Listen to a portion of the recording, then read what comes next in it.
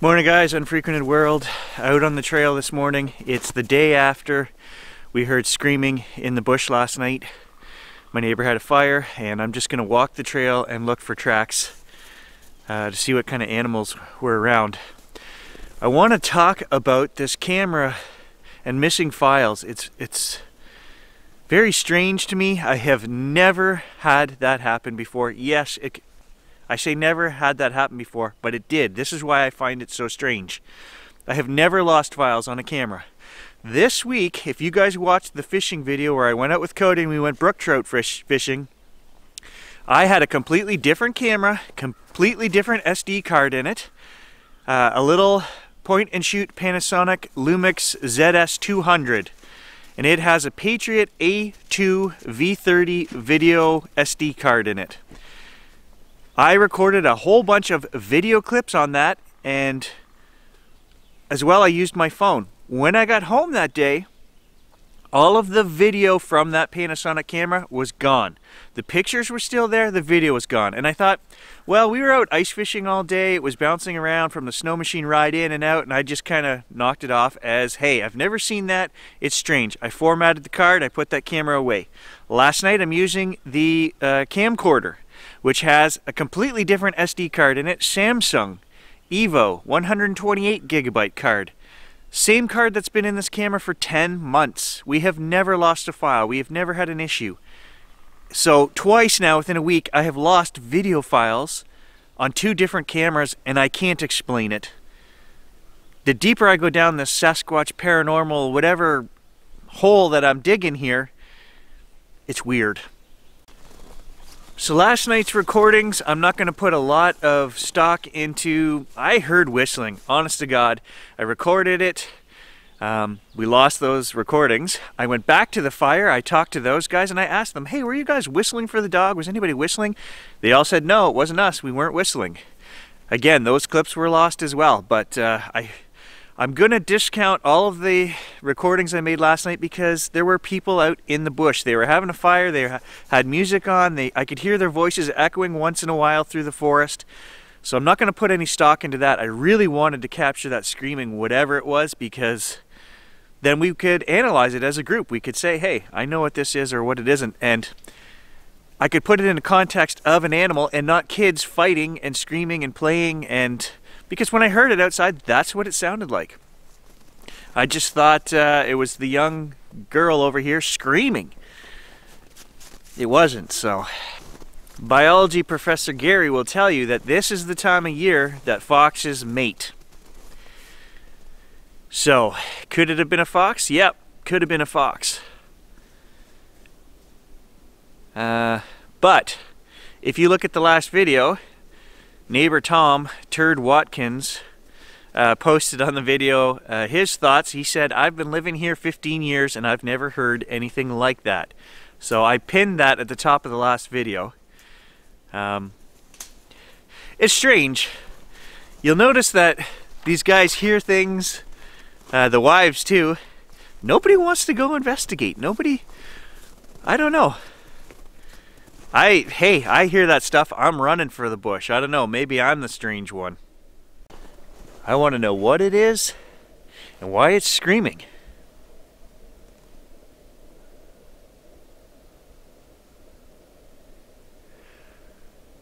Birds. I thought I heard a whistle there, but it was I think it was a crow way off in the distance.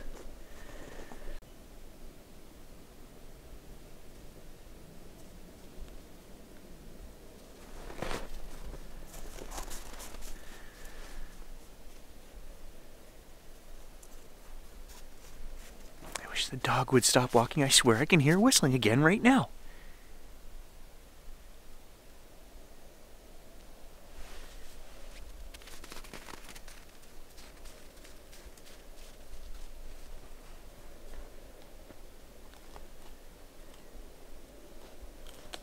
I can't hear anything. I can't pinpoint anything but the dog running around in the snow.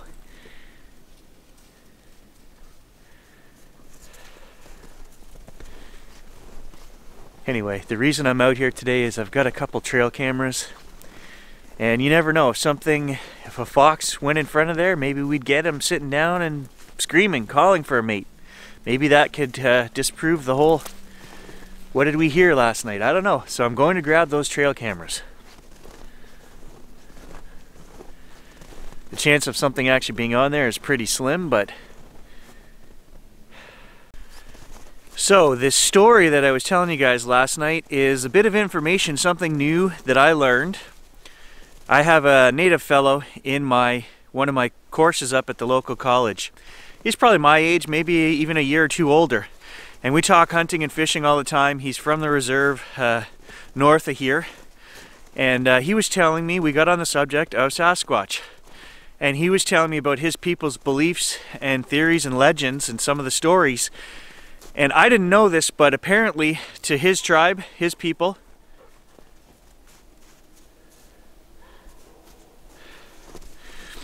and I didn't know this, but apparently his people's stories and legends tell of Sasquatch as being like a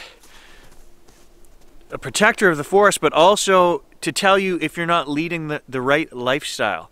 If you're a bad person or doing bad things, Sasquatch will visit you.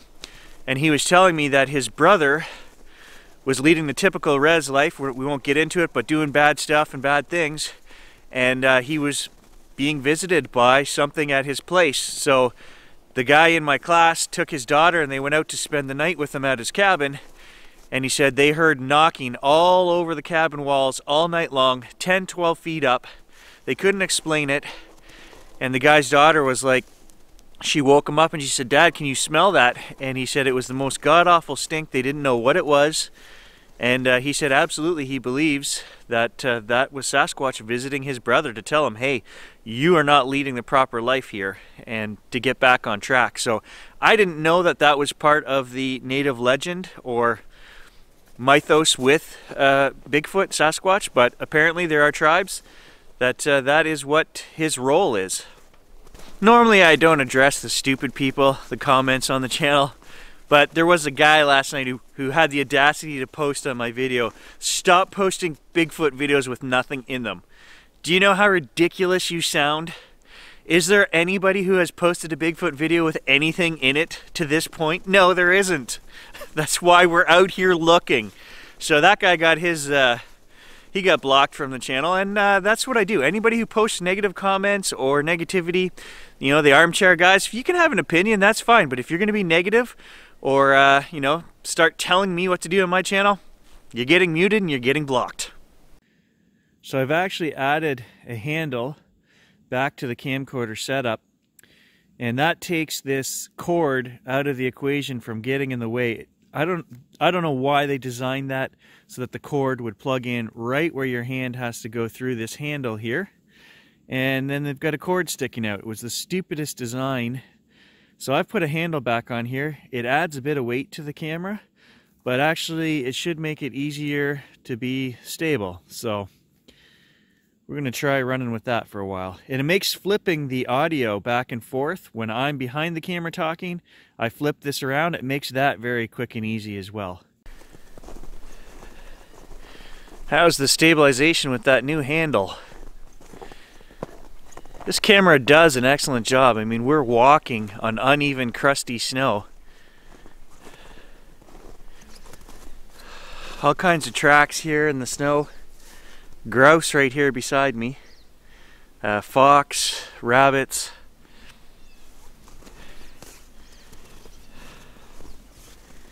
No lynx tracks. That's kind of what I was thinking last night. You know, maybe this could be a lynx as well.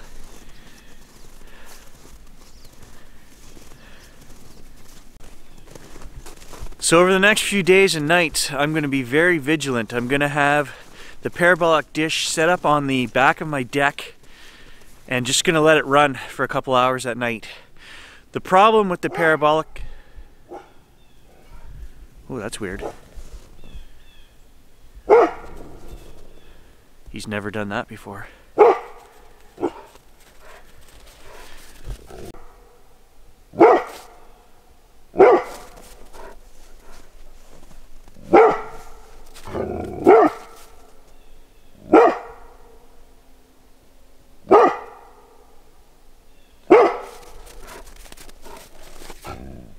Come on. Come on.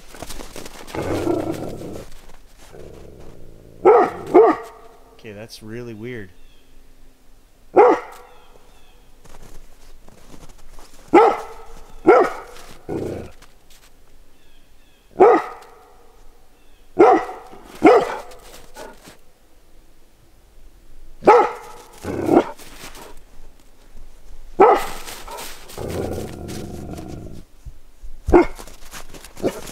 Stop. Stop backing up, you coward. I don't know what's going on here. He has never done that before. I don't see anything. It's almost like he's afraid. He's backing up. Go on. Go get it. Better him than me. Go on, Gage. Go get it. Go get it. Go get it.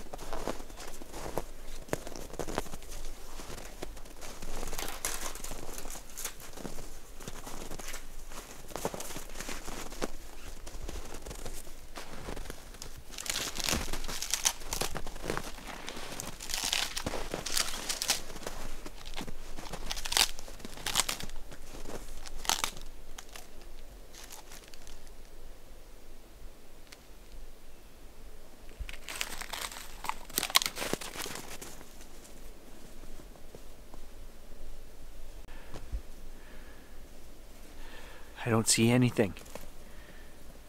I don't hear anything. I see rabbit, squirrel.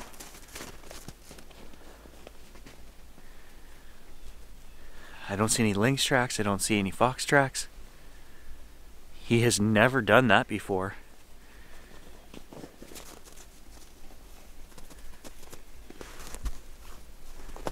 If it was a rabbit, he'd be gone chasing it. I've seen him chase lots of rabbits back here. Coyote, I seen him take off after the coyotes, not a second's hesitation.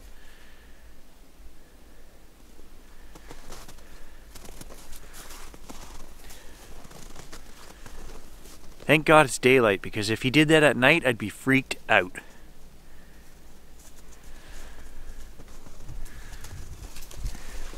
We're in one of the deeper sections of the woods right here. I'm just going to keep moving.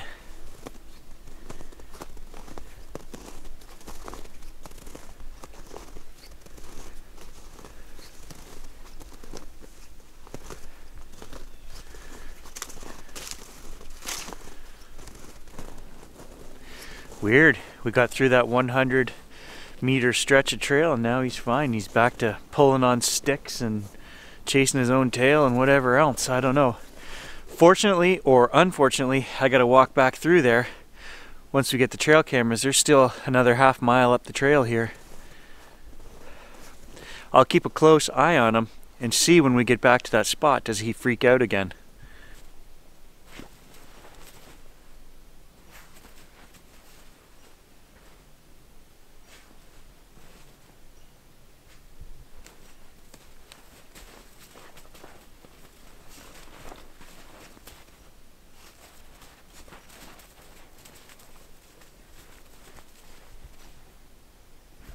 Now that we've hit the edge of the swamp, I can see all kinds of fox tracks out here.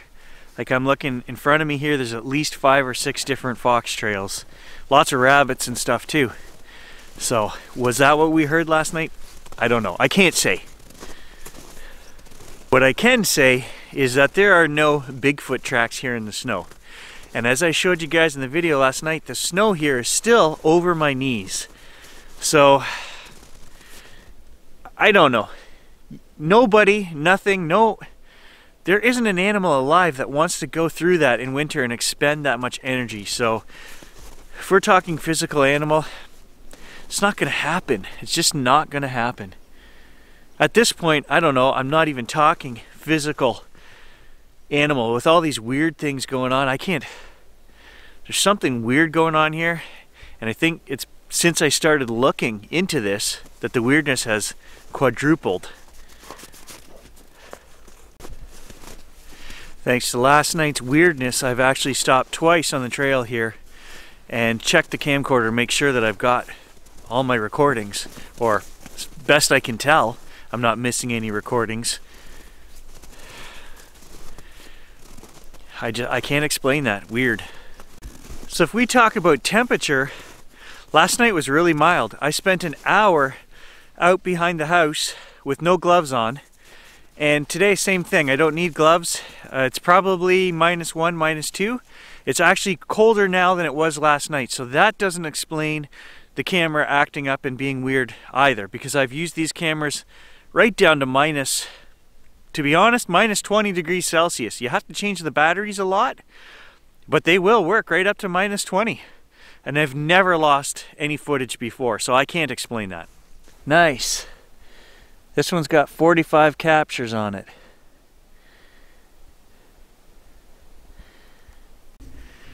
There's actually 2 fox tracks right here. One that the dog is sniffing down, and then oh, there's what happens when you step off the trail, right over your knees. So one track here that the dog is on, he likes the fox track, and then the other one is right here just beside it.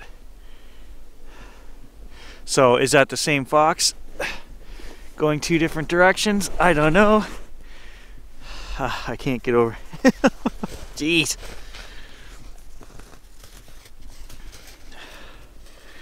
So I mean, hey, could that be mating foxes back here?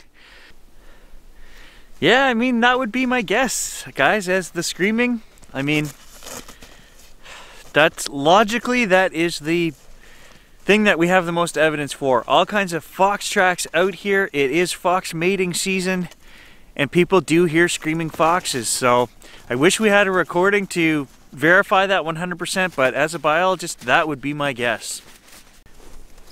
Okay, we're just leaving the swamp, heading back into the deep woods. Maybe 150 meters up here is where the dog freaked out earlier. I'll keep an eye on him here and see what he does.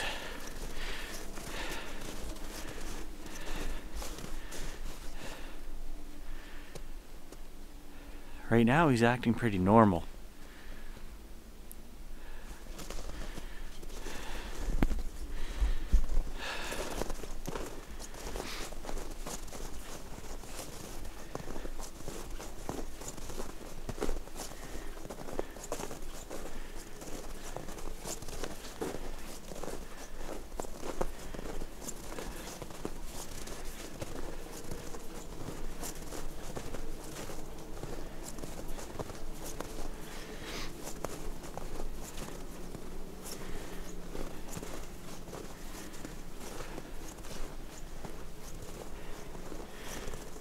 Nothing. I'm standing in the spot right here is where he freaked out earlier. Right by that big pile of granite behind me there. Nothing. He's running around. I know he's normal mode when his ears are flopping.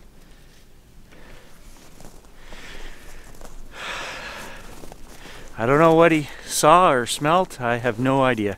I didn't see or smell or hear anything. I just thought of one other thing to mention about the dog's weird behavior on the trail right there. If you guys watched my metal detecting series, we did the nudist colony from the 50s on a beach there one day, and there was a black bear eating berries along the shoreline, and the dog just went nuts, but he was running towards it, like trying to chase it off, trying to either play or attack it. He was not afraid of a black bear. So I don't know this morning what that whole fiasco there, backing into me, you know, growling, hackles all up, like he looked like he was afraid. Maybe a lynx, but I didn't see any lynx tracks. He's not afraid of fox. He loves the fox tracks. He sniffs those all day long, so I can't explain it. I just keep an eye on him, and it's all we can do. All right, I'll catch you guys back at the house, and the next thing you guys will see will be the trail cam footage.